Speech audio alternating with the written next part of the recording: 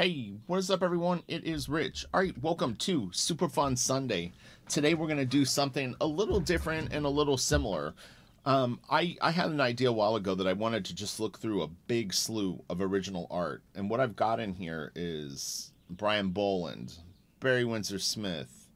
I've got Neil Adams, Todd McFarlane, Windsor mccay, Sal Buscema. I mean, there's a bazillion artists in here. It's going to be a really incredible video. These are all handpicked by me. This isn't like random stuff. I really tried to grab what I considered. There's Frank Miller and Klaus Janson, all off the original art. It's going to be super badass. We've got to get into it right now because there's a ton of shit. So let's just do this. So this is obviously Barry Windsor Smith. It's dated 1991. I believe this is a cover for Marvel Comics Presents. I could be incorrect with that, but you know, very, very iconic stuff. I've actually got a short story that Barry Windsor Smith did that is Conan versus Rune. It's really cool, actually. It's very, very cool. There's so much good shit in here. Wally Wood, Jack Davis. I mean, I want to get you excited. Alex Nino, Jose Gonzalez, Esteban Marato. I'm telling you, I went to town. It was like a fantasy compiling of all kinds of killer shit. I should have grabbed some mignola. Stop the video. So this is Barry Windsor Smith. These are just little spot illustrations. I don't know if it was a print set that he did, but they're really, really cool. Man, the detailing on this is just great. And this face is awesome. Kind of a little Hal Foster-ish, actually. This guy. Just probably the content more than anything. But man, Barry Windsor Smith got so good. Talk about humble beginnings, because this is early stuff at Marvel. I may have a little tiny bit of it in here. Yeah, he really just got incredible. It was funny, I did a test and tried different noise suppressions. Audacity looks to be a After Effects. I can't process a 2-hour video on Audacity. It would just take too long. But I tried some noise suppression filters for my fan, and they didn't really, it made the audio sound like shit overall. So I'm gonna probably just buy a new mic, but hopefully. It was weird. I did a test too, and the frickin' fan didn't come off. So this is Mark Schultz. This is from 1990.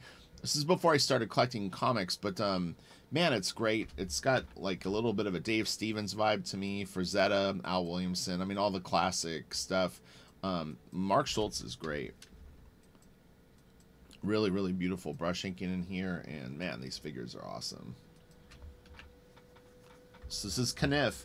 I've actually got some stuff in here that's really interesting. I've got some Frazetta drawings that he did in a sketchbook when he was probably a teenager or early 20s that are definitely influenced by Kniff. There's no doubt in my mind. I had mentioned that in the Kniff video, that some of these archetypes, I thought I had seen Frazetta sort of riffing on them, and I believe to be true. So this is, hold on, this is Neil Adams, Brave and the Bold. I labeled them. These videos are time consuming to do. It's not like these files just magically pop in my lap. I mean, this took a long time to prepare, and I had to label them just to make sure that I would know what everything is. But man, this is a kick-ass page. I have some George Perez in here too. So this is Sal Buscema, or yeah, Sal Buscema. I thought this was a nice piece. Got a little bit of the Kirby thing going on, maybe a lot. Sal is great. I don't, you know, his brother John obviously is. Sal is still alive, I believe, too, if I'm not mistaken. Because I shot a video earlier this morning about John Romita Sr. and said that Romita Sr. might be one of the last of these guys.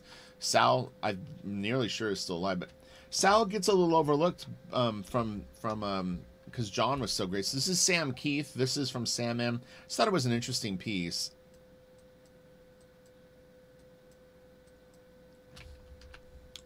This is Tim Sale from, what was it called? Batman Ghosts. I knew I would want to call it Long Halloween. This is nice. Tim Sale was one of my early favorite comic book artists. When I first started collecting, I definitely took a shine to Tim's work, and still to this day really like to see him draw. It's just fun stuff. Sorry, my neighbor's dog. It's a Australian Shepherd, and it just immediately will start barking when they go in the backyard. This is a really interesting piece. So this is credited as Todd McFarlane, Greg Capullo, and Danny Miki. And man, I had said in a recent video how hard it is to find any scans of Danny Mickey's inks. Now, this definitely looks like, I don't see a ton of Mickey in this, and in fact, it almost seems to be, in my opinion, it looks a little more like McFarlane over Capullo, almost 100%. But who knows? Maybe Mickey really nailed the McFarlane. So this looks like Todd to me. What's interesting is in this group of pages, so this is Windsor McCay. Really, really kick-ass stuff. I have a whole, almost the whole issue of issue 16 of Spider-Man from McFarlane, which is a really, really rare treat. Because, you know, how often do you really get, like, a full book? Oh, man. Windsor McCay is awesome. I would assume that he's probably best known for Little Nemo and Slumberland, but, I mean, he's got other stuff they did, too. It's pretty good, like, just like political cartoons. Man, these are great. You'll see occasionally, even to this day, some comic book artists that are influenced by Windsor McCay that will throw in little, like, nods to him. This is another Windsor McCay piece. Oh, man. So cool.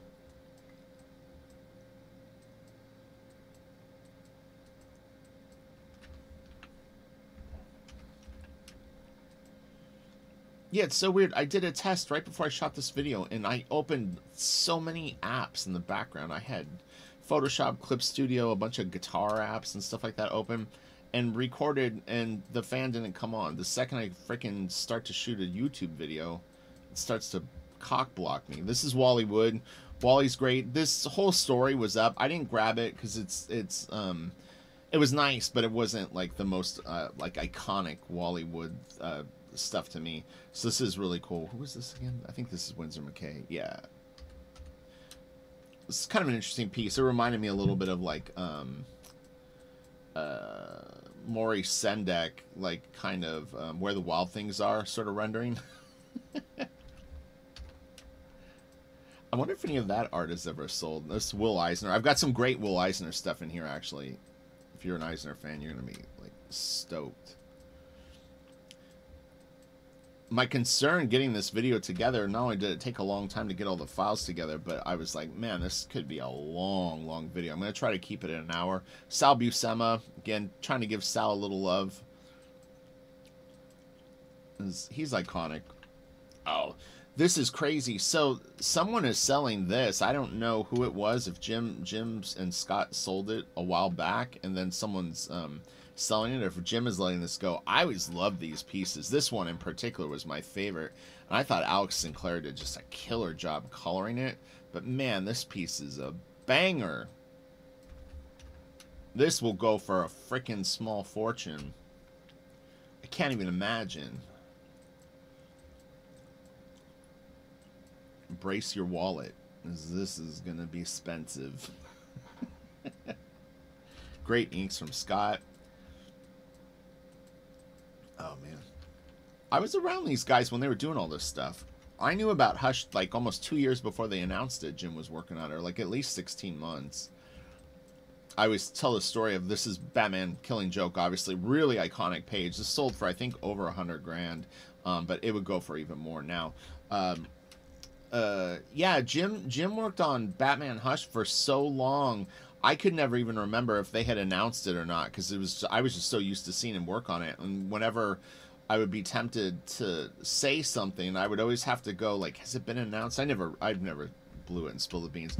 Another really great Brian Bolland piece. I'm nearly sure I've had this in other videos, but man, this is another banger, as we'll call them. This Judge Dredd cover is just the shit.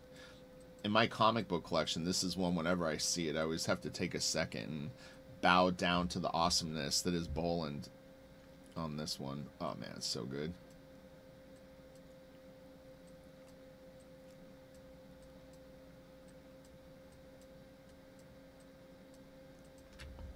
All right, this is the Frazetta stuff that had a little bit of the kniff going on.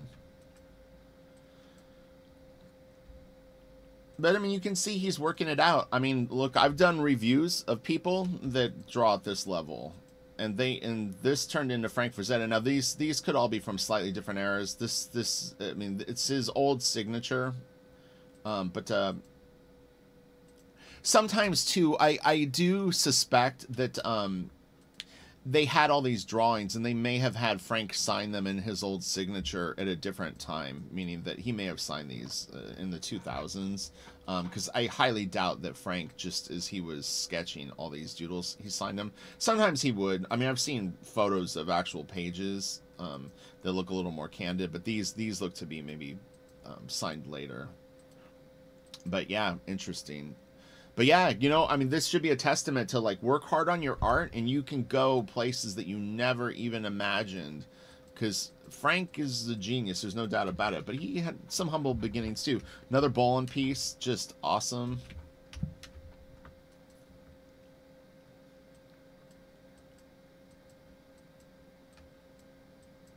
His hair is great. All right, what do we got? Okay, there's a lot of McFarlane in here. If you're a McFarlane fan, you'll be stoked. If you don't like McFarlane stuff, well, you're in for a long video. No. This is cool. He's presenting his arms. This is funny. I almost didn't remember this piece, to be honest. Like, seeing it, like, the face is so weird that I was kind of like, I don't really remember this in the comic, but I didn't look at his Spider-Man, quote-unquote, you know, not amazing, but the Spider-Man run as much. I definitely know the first, like, 8 to 10 issues the best. As he got further into it, I didn't really go back and look at those as much. This is from The Building. This is Will Eisner. I thought these were interesting pages because of the layouts. I mean, it's like, you know, very few people lay out pages like Will Eisner, but this is really fantastic. I mean, you've got this great shot of this guy, like, walking out of, like, an office. You know, now you feel like you're in a hallway, still in the hallway. He's got stairs, this tight shot. I mean, it's really, really genius. I mean, you definitely, in particular, like, right through here, I mean, you can get a sense of Frank Miller for sure. So we could at some point do an Eisner influence chain and kind of trickle through the different branches of that. This is another just great, great Will Eisner page. Man, this is awesome. I'll kind of go slow here. But this is the shit. I'm telling you, those two Will Eisner artist editions that I got, although it's not stuff exactly like this, it's earlier in his career, they're really good. But as I said in the other video when I mentioned them briefly, like a few days ago, I personally didn't feel, and I'm not sure because I've penciled now for like 16 months, I wasn't really completely ready for the material in it in terms of being able to study it and break it down at a high enough level. I mean, I could superficially pull things from it, but yeah, I felt like I had a ways to go before I would really be able to understand it.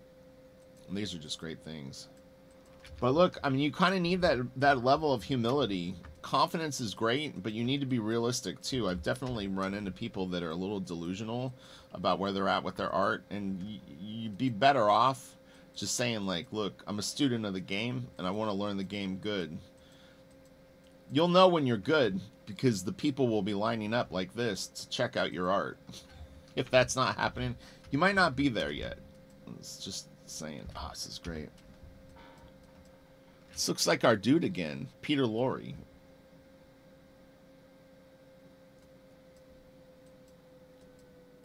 He had more hair though. Look at this. This is great. Yeah, I had to grab.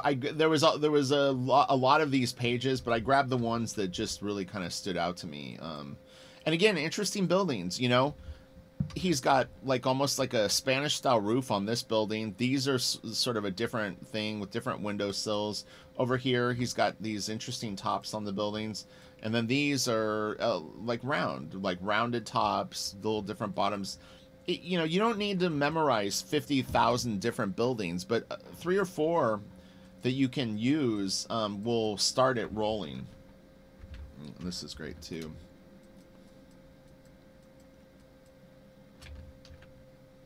This is Jim Aparo. I grabbed a couple. I know there's a lot of Aparo fans out there. A lot of people read Batman when Jim was working on the book, and so I wanted to show him some respects. And this is another Aparo interior page. Really nice. His first panel Batman's really, really good, and this is a great shot too. Another Brian Bolland Killing Joke page. These two are up for auctions. There's probably be another one that will come right after this, possibly. But they're nice, you know, not Batman related, but they're still really, really terrific pages. Yeah, and this is the other one. At one point, I was considering collecting bar pages, comic book pages with characters and bars. And then my fantasy was that I would one day have a bar in my house and hang them all. So right now I have an Andrew Robinson bar page, and I have a Chris Boccello, or Boccolo, really nice Howard the Duck page with him facing off with these gangsters. I think I had a couple more. But yeah, I thought that would be kind of fun. This is Jim Lee and Scott Williams. There was an RT Bear auction that was going up, and the preview scan wasn't up yet. So it's kind of bummed, because the thumbnail looked great, but unfortunately, they didn't have a big scan of it. But this is really, really iconic page. This will, again, go for a small fortune. People have a lot of nostalgia for this stuff, and on top of it, you know, these are all people that now are in their early 50s, and some of them went on to have some sort of job trajectory where they can drop hundreds of thousands of dollars on this original art, and that's not an exaggeration. If you follow any of original art sales, you'll know that some stuff is going for absolutely insane numbers now.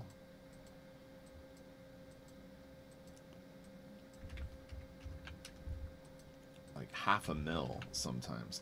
I just like this. This was a comic book cover, obviously, and Detective 69. It's just fun. Just a fun piece. And I do have actually some original art from this era. I picked a couple that were nice.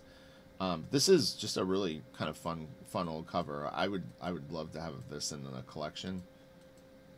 It's pretty cool. This is another Brian Bolland piece. We're getting through this stuff pretty efficiently. I mean, obviously, you can always pause this or even watch the video slow if you want to look at the art a little more at a leisurely pace. Just mute the audio and look at the pictures. This is Jack Davis. This is from a story. I grabbed about 5 pages from a story, and I really like the inks on it. Nice blacks, chunky lines. It's just really, really well done. I grabbed a couple of killer Tales from the Crypt covers from Jack Davis, but when I grabbed these, I was like, well, hopefully these pages are good, you know, interesting, but if not, I grabbed a couple of, like, showstoppers, so...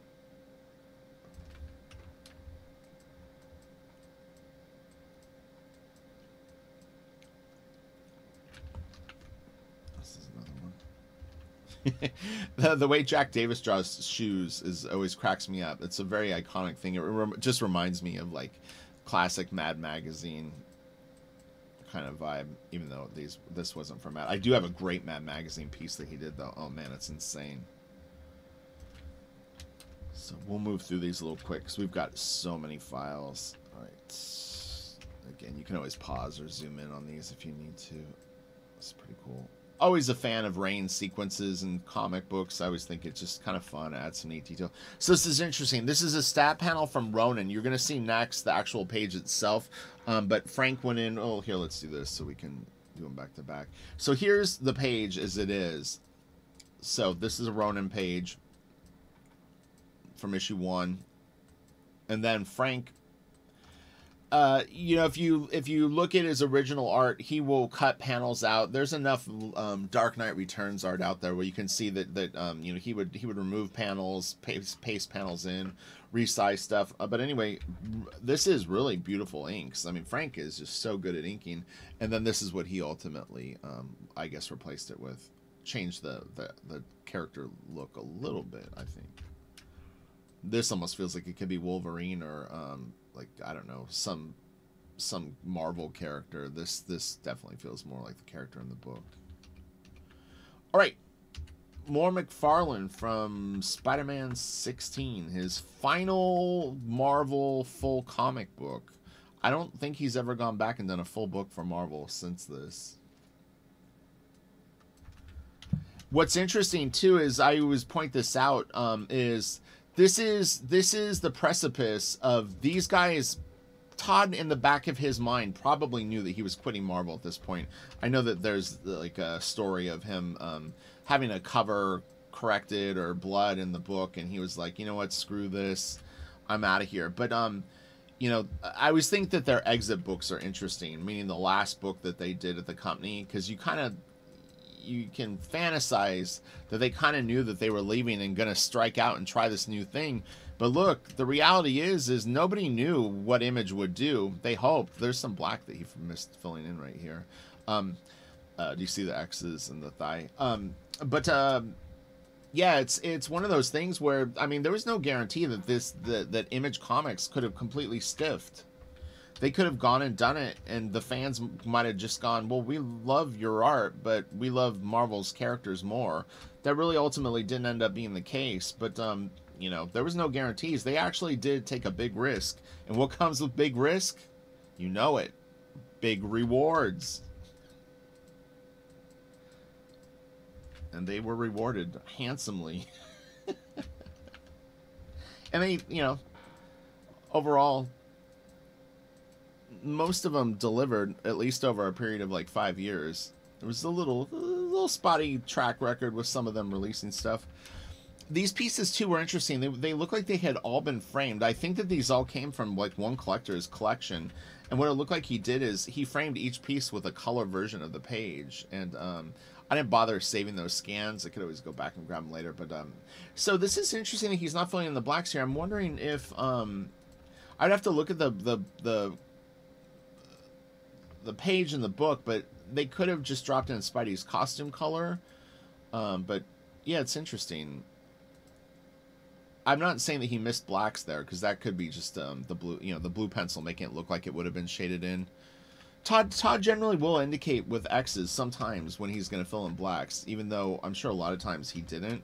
But, you know, you kind of pop them in as a reminder. It almost becomes habit. Spider-Man pose is funny right here. That rubberiness translates to really dynamic figures in other times. So that's what's kind of cool about it. Man, this Juggernaut stuff is great. I've never drawn Juggernaut, but man, he's cool. I always find seeing Todd's drawings and inks and stuff like that in these black and white forms really, really interesting. And something that I just feel like you could go back for a long period of time and really check them out. So this is the Barry Windsor Smith Conan Rune story, and I downloaded the whole story, so we'll move fast through some of these. But this was done in 1995. It's pretty good, honestly. There's some really, really nice stuff in here. The thing is people love Weapon X, and if you see this work in black and white and you see the Weapon X work in black and white, you realize that actually he still was really, really delivering almost the same thing. It's just that people, you know, love that other story more. But he was still really kicking some serious ass in the 90s, for sure. Man, this is great.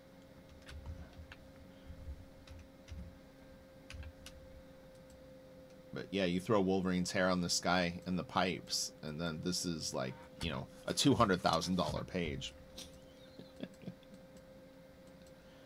What? And Barry Windsor Smith even said this. He drew like a bush one time and threw a skeleton in it, and said the reason he put the skeleton in it is because the original will sell. It's the same thing. These art collectors, they're very predictable. Put Wolverine's hair on Conan, it's worth more money.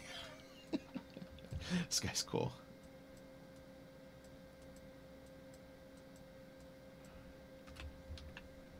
Yeah, I thought this stuff was really interesting. It's really nicely done, man. Man, that first panel is great. This is cool. Ah, that's really good. And this is badass too.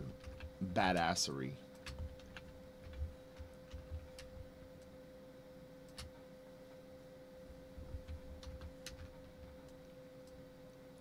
Very cool. Very cool. I like this. He draws these gem things, crystals, really good. There's a couple of shots of them.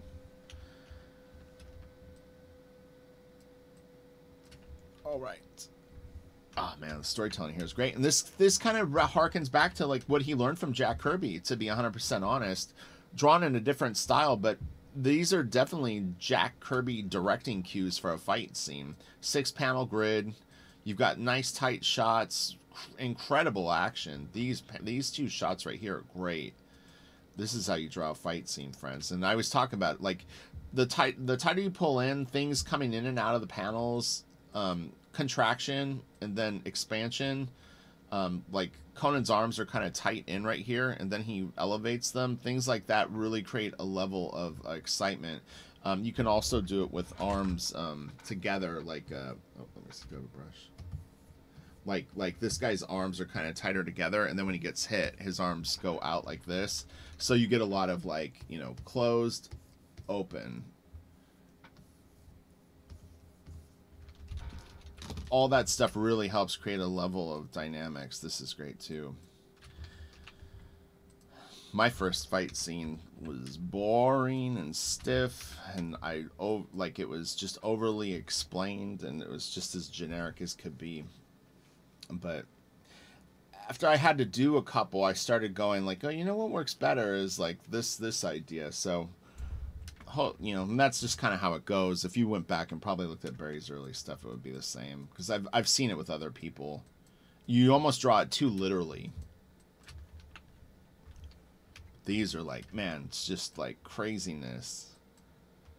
It's a little bit of the less is more too. Like, you know, his face dipping out of the panel here. Stuff is covered up. I mean, you don't see like both arms or both legs. This is like kind of, you know, coming in and out. That all really helps. Oh, this is great too.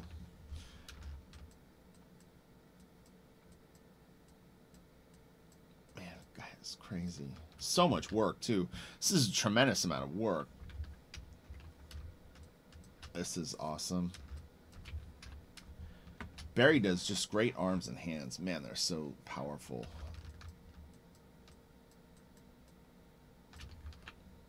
Okay.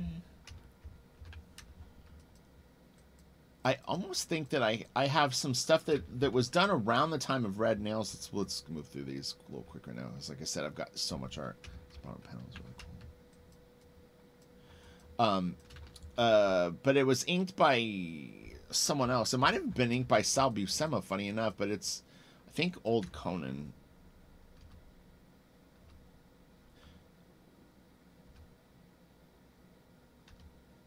This was the first piece that I saw, and I was like, oh, this is kind of cool. It looks like a little bit more of like a casual sketch, but still really, really well done. And then when I found out it was a whole story, I was like, ooh, okay. Brian Bolland, freaking phenomenal. Man, it's so creepy. God, it's great.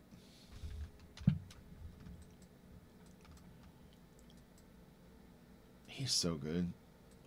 It's crazy how tight that he draws all this stuff too. He's not fudging anything.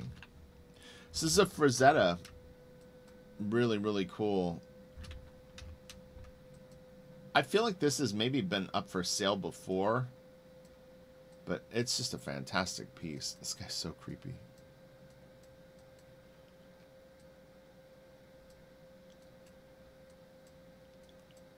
It's interesting seeing Frank's work at this stage. He's really, really good, but there's some interesting, like, structural stuff that he's doing. Keeps it loose. Be curious of how long something like this would take him at that point. You know, we all know that he could be very fast. This is Jack Kirby and Vince Colletta. I might have actually had these in the other video.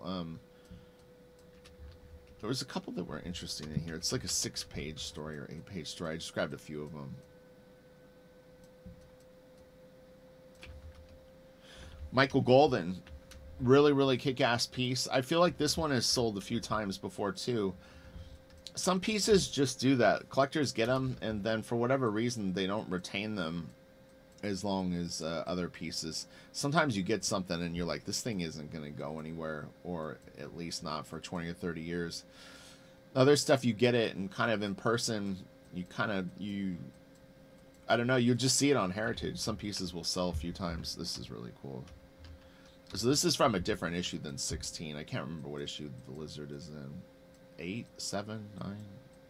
Maybe it's even lower. You know, it's interesting because I guarantee when Todd sold these, if he sold them a long time ago, he really didn't get nearly the money that he could have gotten for them. But Todd's doing okay, so that's the good news. So this is interesting. So this is Jim Lee from Hush. Obviously Poison Ivy. His buildings are very Frank Miller, Klaus Janson. I mean, both Scott and Jim are big fans of that. But yeah, this feels right out of like Dark Knight Returns. The background. Really beautiful stuff. These guys have just delivered for years and years and years and years. Great, great stuff. So many good things. Deathblow cover up for sale right now. Go get it. It'll only cost you a small fortune. Although, again, this, you know, if this was a Marvel piece, it would sell for more because more people have nostalgia for that. But this is a nice Deathblow cover. This was really, really like one of my favorite early comics that I collected. Just the potential of the style, not even just the book itself, but I mean, you just saw this and went like, this looks cool. You know, I like this look. More McFarlane from 16. This was pretty crazy because this is the Twin Towers, right? And he has this, like, them burning. Man, it's nuts.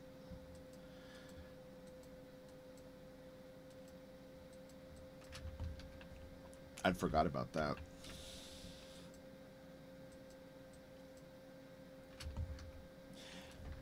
Todd really did improve. Well, not that he technically improved, but the like he drew the last couple issues of Spider-Man. And they're nice drawings. When he got on Spawn, I mean, he definitely looked like he was being more disciplined and really trying to actually push himself to do, you know, the best work that he could. But this is great, man. This will go for a ton. Oh my god. Yeah, whoever bought these, if they got them a while ago, they're gonna make bank on their investment like crazy. I can't even imagine. I will say this though, that I found it interesting that you would sell all of this stuff at one time. The only reason being is that there's, in my opinion, a limited amount of collectors that have the kind of money that this stuff would cost. And you know, like if they're buying one or two pieces, then if you're selling like 20 pages at once, you're gonna kind of dilute them. I mean, obviously, the type of person that can drop over $100,000 on comic art probably has got pretty deep pockets. But even then, you know, in the back of their mind, they're going, "Do I really want to spend $700,000 on these 5 pieces or whatever it is?" And some of these will be more. I mean, a lesser double-page spread of these would probably go for 50 to 80,000, I would think. Maybe more though. But the nice pages are going to go for a freaking ton. This is so crazy. I'd be curious of how many comic books had the World Trade Towers attacked in them. I know that there's definitely more than just this, but yeah, it's pretty weird.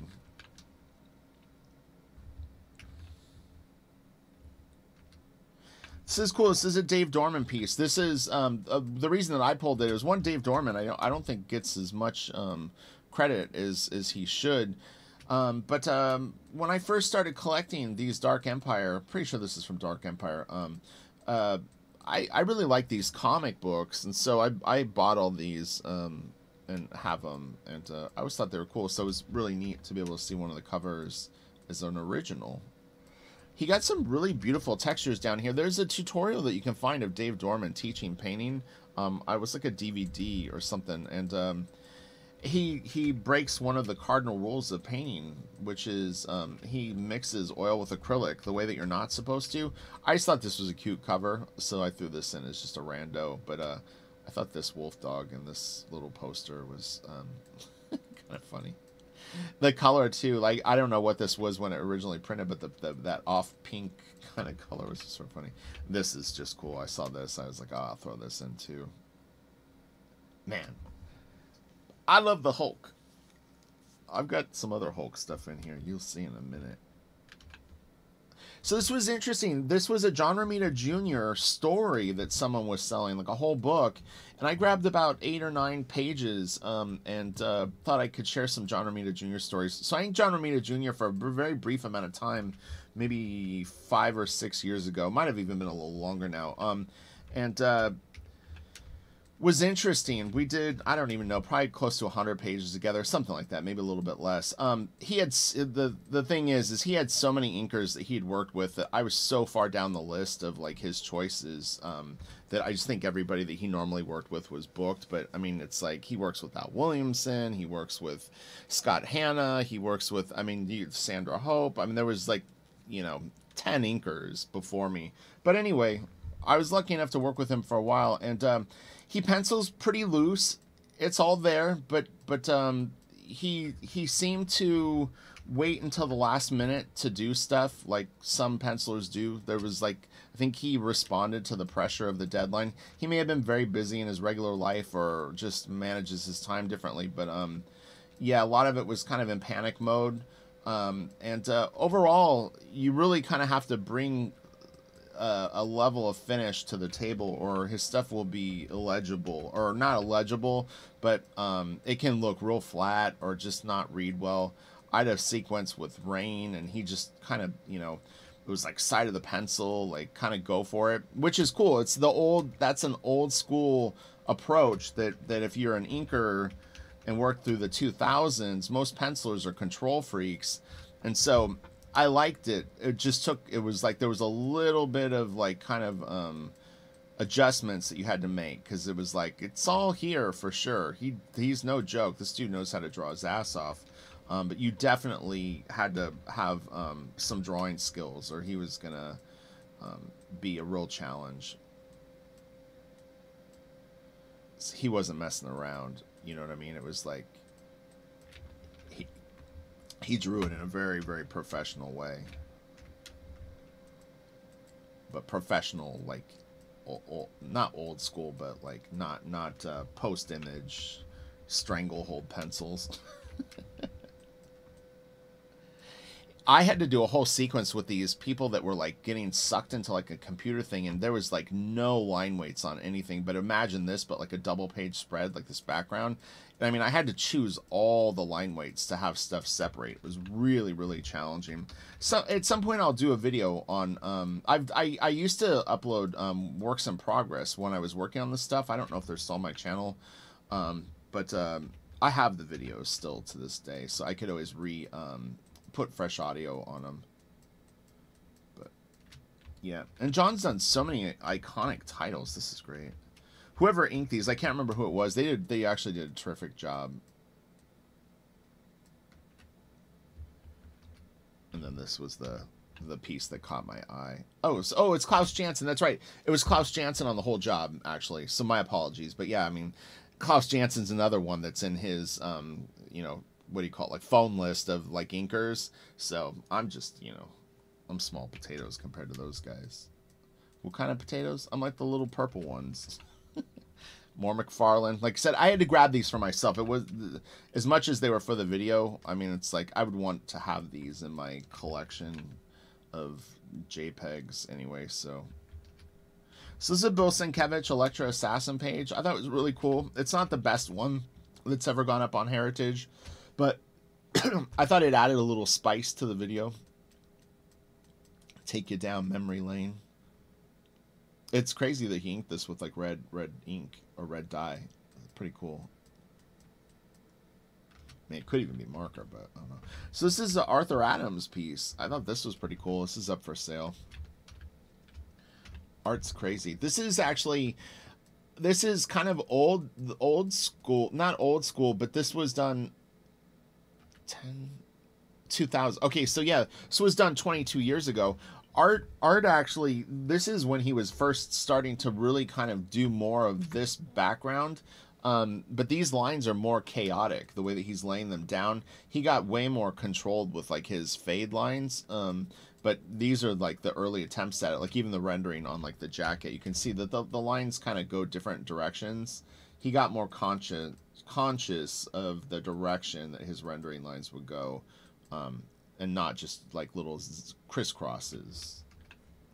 So this is Barry Windsor Smith pencils. Let me level this just a little bit, so a little darker so we can see it, because depending on your monitor, you might not be able to see it. You can see Barry almost always uses blue pencil under his pencils, but this is a pretty cool piece, and you know you would ink the shit out of this.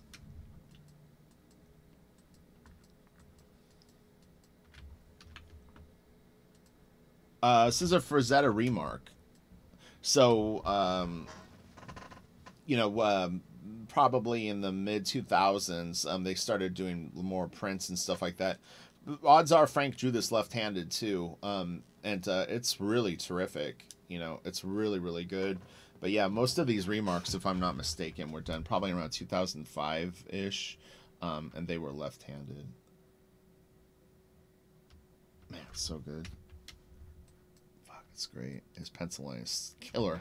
Even left-handed. Jim Lee, Scott Williams, Killer Instinct, cover 6, I think. Badass piece. This is when Jim and Mark Silvestri turned into one artist. Or Mark started to draw more like Jim.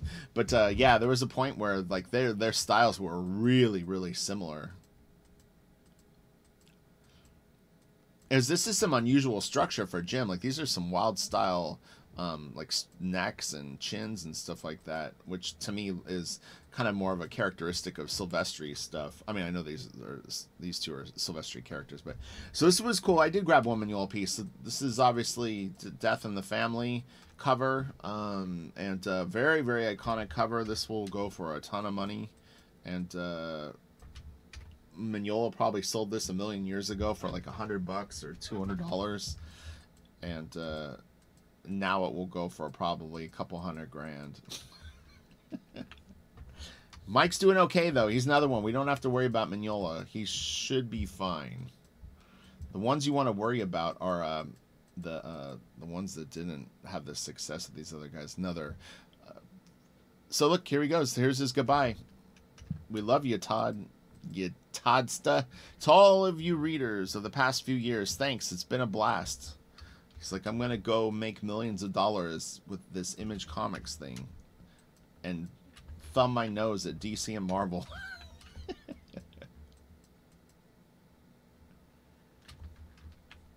This is cool. This is a 300 cover. Oh my god. I love Frank Miller. Yeah, man, Frank is so good. This stuff is just badass.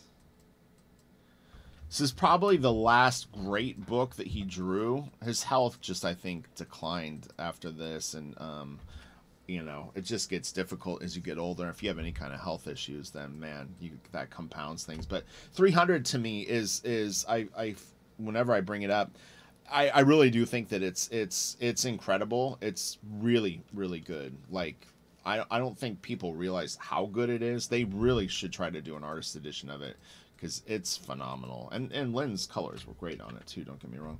This is great too.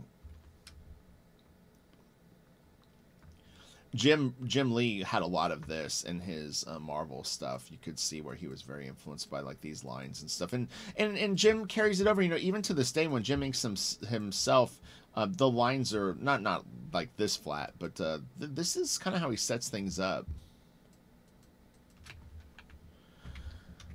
Beautiful cover. This sold a while ago, but man, talk about iconic, dude. Oh my gosh. This video is a heavy hitter, man. There's so much good shit in here. For anyone that's stuck it out this far, you know that you're reaping the rewards of this. I'll probably end up watching this video over the next week a few times, because when I'm shooting them, I don't really get to enjoy the art to the same level of... these are Dark Knight Returns pages. Man, it's so cool. I don't really get to see everything and pick up all the like small details. There's another one. Wanted to make sure that I covered some nice Frank Miller for you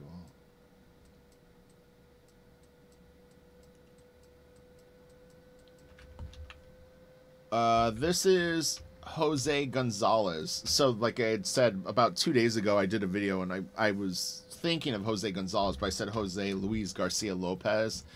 So I covered both bases in this video. You're going to get some Jose Gonzalez and Jose Luis Garcia Lopez and Esteban Marato and some Alex Nino coming up here in just a second. Hold tight, friends. Jackson's about ready to have a heart attack because he loves all those guys. Look at this. Man, this is good shit. The way that this guy drew women is so iconic. It's just so, like, man. And look, they're shooting her up. Like, you're going to do some drugs. And we're going to go cause trouble. This chick's a strong mother. She sure is. She's Vampirella. She's going to kick all your asses. And look sexy doing it. Man, the wash effects on this are really cool. Oh, man, it's such a good drawing. Dude. All right, this is John Totleben. How do you say it? Totleben. I saw this and just went like, I'm going to give John some love. It's got like a Metropolis vibe. These are Jose Luis Garcia Lopez, right? Yeah, these were done for Batman or for licensing, DC licensing. I've talked about licensing before.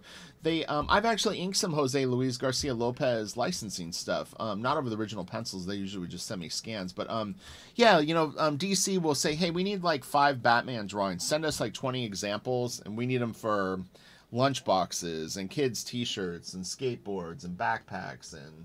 You know, we're gonna do a coloring book, whatever it is, and so they're pretty nice paying jobs. It's a one and done. You know, you do them, you're never gonna get royalties on or anything like that. But they pay over normal rate, and they're little smaller drawings. You know, less work than a page. This is cool. So this is Coletta and Kirby.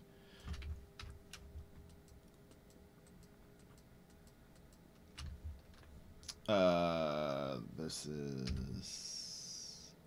Jack Kirby and Senate. Oops, sorry.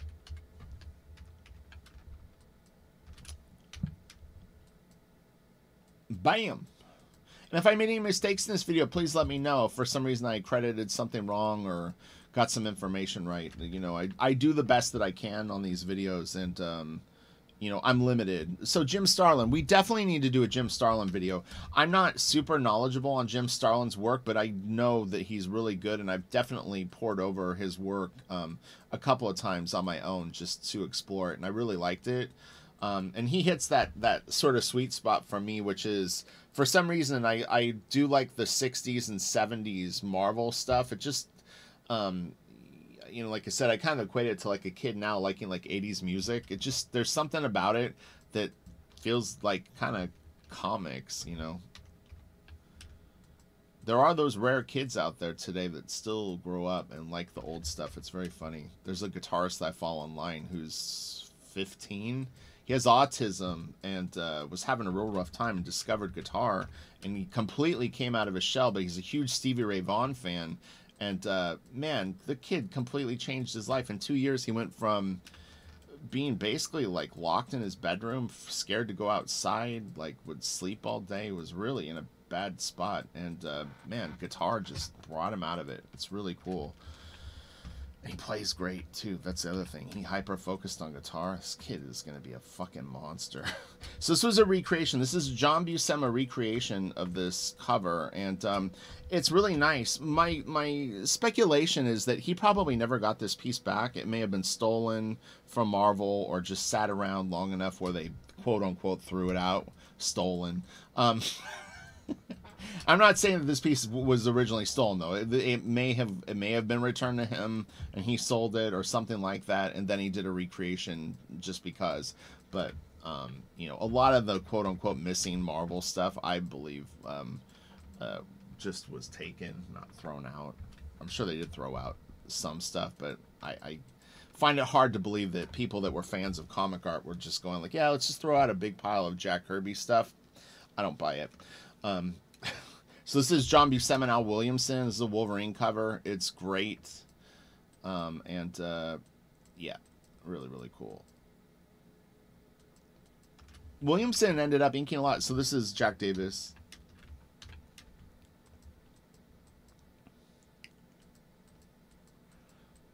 All kinds of killer. Oh, yeah. So these are the covers that I grabbed. So Tales from the Crypt. Thought this was nice. Anytime you can get a girl in a bikini in peril, I say do it. There was a funny... Oh, this was awesome. This is from Mad Magazine. So this is Jack Davis. This is a great piece. We'll slowly scroll down it. Man.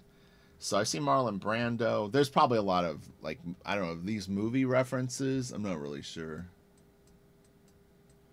But that's cool. He looks familiar to me, but...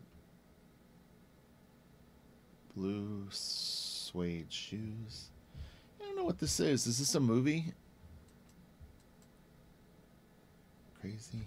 Oh, that's funny. I mean, not that that was a reference to it, but I remember seeing an interview with Gerard Way, and he was talking about that he collected Mad Magazine as a kid, but then there were the two copy Mad Magazines, which was Crazy and Cracked.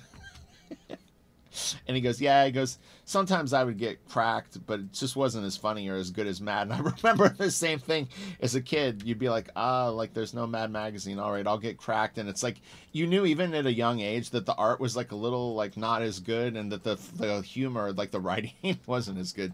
So this is another Jack Davis piece. This is great. Man, this is so good. Yeah, you can't get too much past kids, honestly. Like we're dumb when we're kids, but there's an observation skill that kids have that is pretty high too. Man, this is so cool. Great hands. Again, it's interesting too, is because this is kind of like, if you look at the line work on Jack's hands, it is similar to what Barry Windsor Smith does, which is this is a very swirly approach to the actual like topography on him, and it really looks good. Man, this is all good shit. So this is Hal Foster. Tarzan, I guess. Yeah. Very yellow. Let me see. I'll try to pull out some of the yellow, see if it helps a little. Yeah, it's a little better. Look, I fixed your original for you. Free of charge. That original got real yellow. I don't know what was going on. Where it was being stored. The bowels of hell? Possibly the bowels of hell. Yeah, man. Hal Foster is good.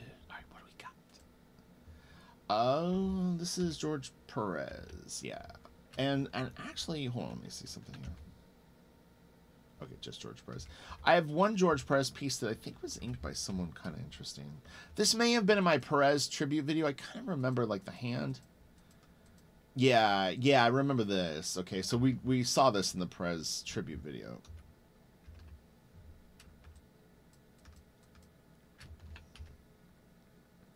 So this is Gil Kane and Joe Sinnott.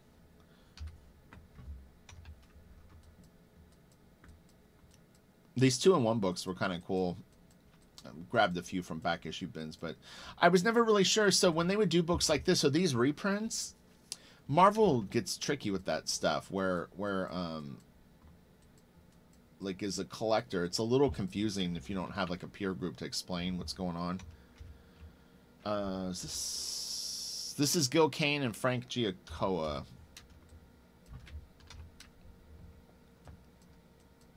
Again, a little out of my wheelhouse in terms of like my knowledge base. I'm not, you know, I mean, the Silver Age stuff is expensive. It's tricky to find, and I just don't have a huge collection of it or an awareness of it. I appreciate it, of course.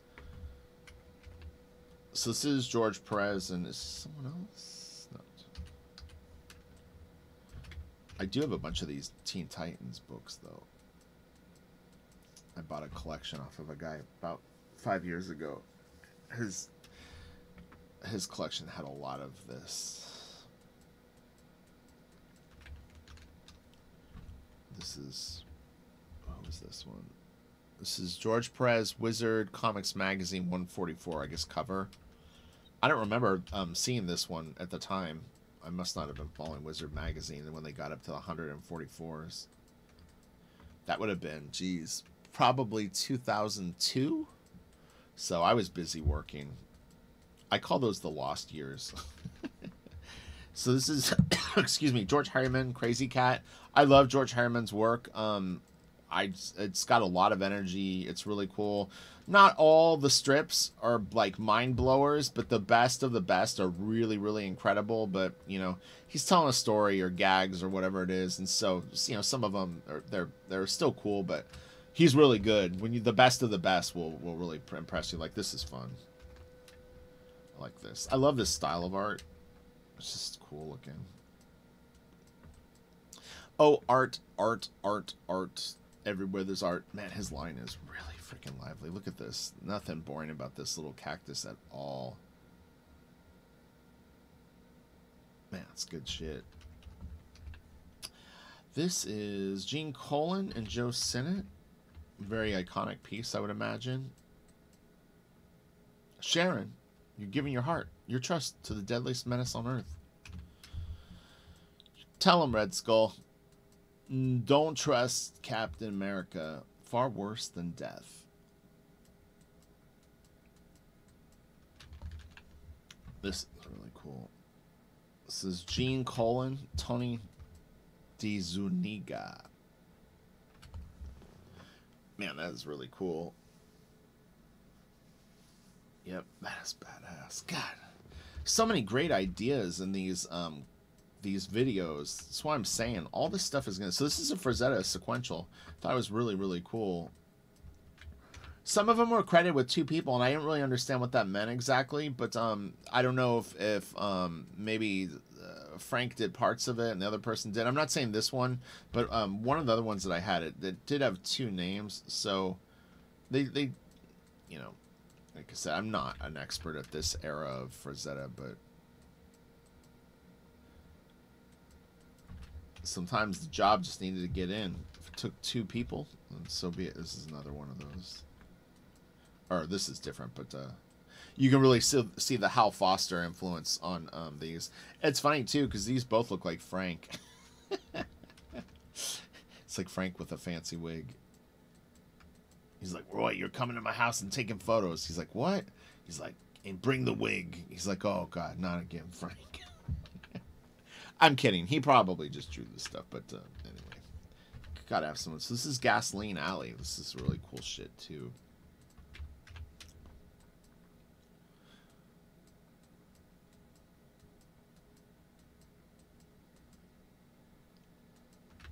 Alright. What was this one? I'm trying to remember. So many. Oh, so this is Frank Miller, Klaus Janson. Yeah, I just want to make sure. I'm starting to blur out. This is a lot of wear and tear on my eyes. This is Frank and Klaus too. I gotta work for like at least 5 or 6 hours today after this. I'm gonna be beat up. Thanks, YouTube. No, just kidding. These are my vitamins, my art vitamins. This is from Dark Knight Returns. Awesome sauce.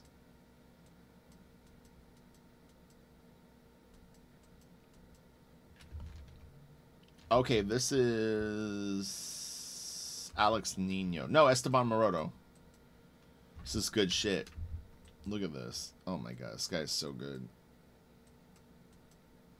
This was some crazy like 70s shit they were on. It's like Frazetta, psychedelic, just really stylish lines, crazy patterns.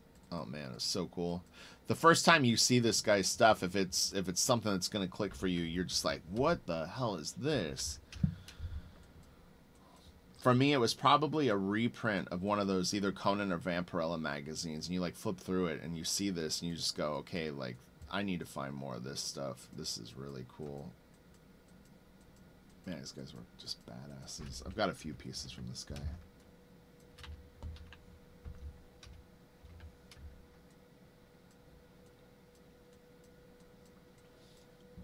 $1993 or 73? 73. He writes his sevens like me. I throw the cross on him. No way, it doesn't look like a upside down flipped L. No. Did Rich mean L there? Look at this. This is so good. Oh my god. Dude. This would look beautiful with like some watercolor on it. Man. I mean, it looks killer in black and white. Don't get me wrong, but oh boy, like with some really, really great Watercolor, boy, it would be beautiful too. I'd like both versions. I need more wall space. I have no room for posters. It sucks. Got like, oh, so this is Dale Keown. Someone else inked it though. I didn't write down who the inker was, but yeah, this is Keown pencils and someone else's inks on this one. But nice whole cover. He's wearing his short shorts, his Lemmy shorts. His pants ripped so much that they ripped all the way up there. This was Dick Ayers and John Severin. I thought this was kind of a fun piece. I figure some people are probably like war comics fans, especially if you have been collecting for a long time. It's not as common now. Obviously, it hasn't been for a long time, but DC would do some occasionally. But yeah, these were kind of cool, sort of interesting. King size special. This is from The Watchmen. Dave Gibbons. All right. This was, who's this? Dave Cockrum and someone who was Rubenstein. That's right, Joseph Rubenstein. This is a great cover, man. I thought this was fantastic. I'm not 100% sure I'd ever seen this. It looks kind of familiar, but man, this is a really good one. Really, really good. Man, this kick-ass. This is Dave Cockrum and Neil Adams, okay? I'm guessing Neil inked it. How many ways can Robin die? Well, according to DC's history, many. This was, whoops. This is Dan Adkins. I thought this was kind of cool. It had the old school flavor. Doctor Strange. Big business. Trying to get views, folks. No. That's why I put this 45 minutes into the video with no nod to it. This was interesting. This was, what was this? This is David Lloyd, and the book is called Warrior. I thought it was kind of an interesting, like, laid out page. Oh, okay. It looks like that dude. You don't know the dude's name? I haven't read every single comic. I'm doing my best, people.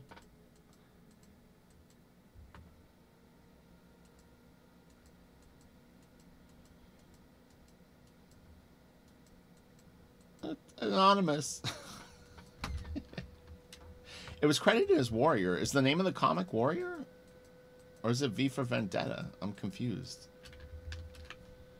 Okay, so this was the Barry Windsor Smith stuff that looked like it might possibly been kind of around when he did Red Nails. Now, I'm not sure if he did it before or after, but this is not him inking himself, so that's why it has more of a generic Marvel look. But I believe it's Sal Buscema inks on these.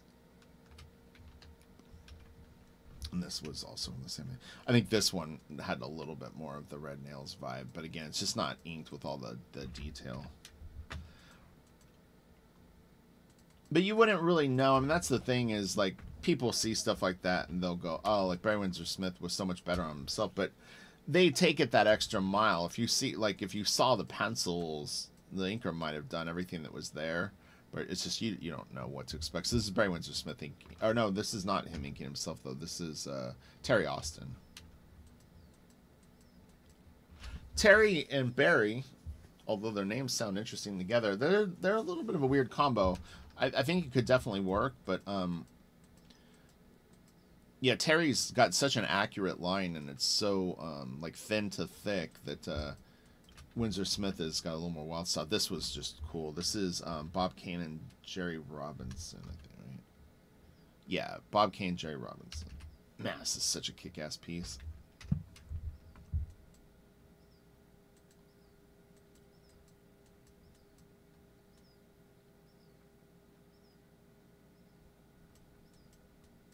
It's really cool. I like the Robin a lot, actually. All right, we're getting towards the end. This was... Oh, is this the last one? Did I put the name of this one? Okay, this is Basil Wolverton and Steve Grover, and it's called Stratosphere. Or wait, no. Oh, I'm sorry. It's Basil Wolverton, and the book is Steve Grover of the Stratosphere Patrol. I just thought this was an interesting piece. We just have a couple more and we're done. And we've got a couple of bangers actually at the end. I thought this was really nice. It's just kind of cool looking, like weird art. If I see some of those unusual ones, look at this. So this is Alex Nino. Man, this is kick-ass.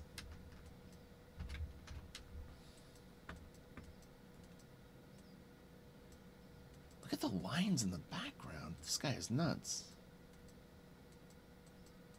I'll zoom out in a second. And I'll even darken it a little and pull the saturation down. Just so that it's like a little more easy on the eyes to read. Man, that is so kick-ass. Wow, this is so weird. It's like all these little skeleton guys hanging out.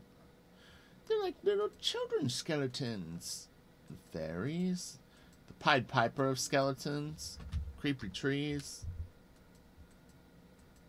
It's kind of like Sam Keithish. Or, yeah, it's funny. Oh, look at this. This was crazy too. This is when your splatter game has gone off the grid. He splattered it all up. I'm going to darken this just a little bit so we can see it a little better.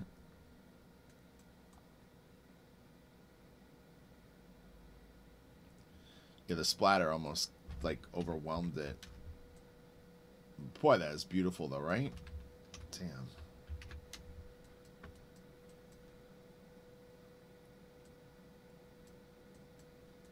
Yeah, he almost should have masked off a little bit of the building and hit the background with the splatter, and then just done a little bit of a lighter splatter on maybe the key focal points, because it's a little. I mean, the scan could be a little bright. This is Alex Nino. But man, it sure is cool looking. Oh, sorry. And this Alex Nino too. God. Is a beast. So this looks like that duo shade paper. Man, this is good. Oh man, this is really good actually. That's so killer. Jeez. He created so much space. This open panel here, I mean, honestly, the amount of drawings that he's got on this double page spread is absolutely crazy. Because like he used the real estate so good. I'm telling you. Because this is huge. This gives you such a big shot of this action, and it's so enjoyable. I mean, that could have easily just been what was on the double page spread, and it was plenty. He's got these two great establishing panels up here that lead off the action, and then this whole tier of this, and none of them are so small that you can't enjoy it. Nothing is wasted here. Every shot is just big enough where you can really clearly read it. This is a phenomenal double page spread. Boy, he knocked it out of the park on this. This is Art Adams' Micronauts. 1983. Man, that's cool. And this is the last piece.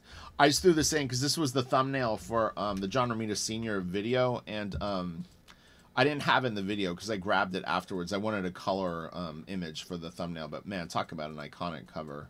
Doesn't really get much more than this. This is just fantastic. I feel like I have seen a black and white of this original. It may have been in the artist edition that IDW did. But okay, so that's Super Fun Sunday. I got to get to work. I'm a little off my schedule. I was hoping to be done with all these videos by 10:30, but it took a tremendous amount of time to get all these files together because like I said, I try to hand pick things that are good, and it just takes time, and I had to label all these so that I would know the names of things that I was concerned I would slip up on. But anyway, you have a great day. Make sure to smash the like. Definitely subscribe if you haven't. I mean, the big buzz around YouTube is that most of the time, like 40% of the people that watch your videos are subscribed. If you made it to the end of this and you're not subscribed, please do. I mean, I don't really spam my channel. I generally will upload one video a day in the morning of these 10 minutes with, and we're having a good time. So the subscription would help me. I'm really trying to get my channel to 30,000 subscribers. It's been a long-term goal for me for years here. So let's do it. All right, I'll talk to you later. And if you can, share my channel. If you made it to the end of the video and you're already subscribed, share it. Tell people. If you follow other comic book channels, say, if you like this, you should definitely check out Rich's channel. I've done the good work. There's over 600 videos on YouTube for you guys. That's what YouTube tells me. So, all right, I'll talk to you later. Bye. Have a great Sunday.